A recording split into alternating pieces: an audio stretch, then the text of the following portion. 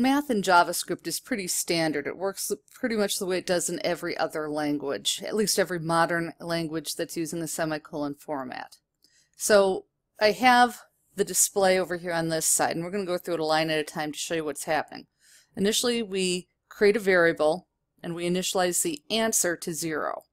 Then we're doing a document.write, and if you do this when then there's any other content, it'll wipe it out. Since we're doing all this in one JavaScript, we're not doing HTML anywhere outside of the JavaScript, so it's fine. So we're putting in an H1 that says math.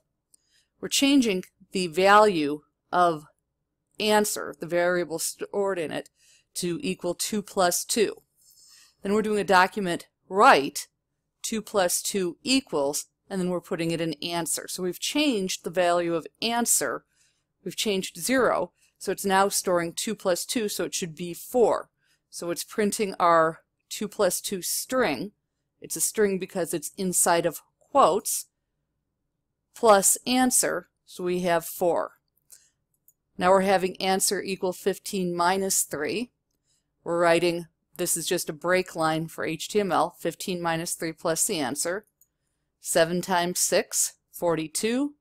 12 divided by 3 equals 4. 12 divided by 5 equals 2.4. This is the modulus operator that gives you the remainder. So if we do 12 modulus 5, what should be stored is the remainder. If you divide 12 by 5, it should have a remainder of 2. So 12 modulus 5 gives you the remainder of 2.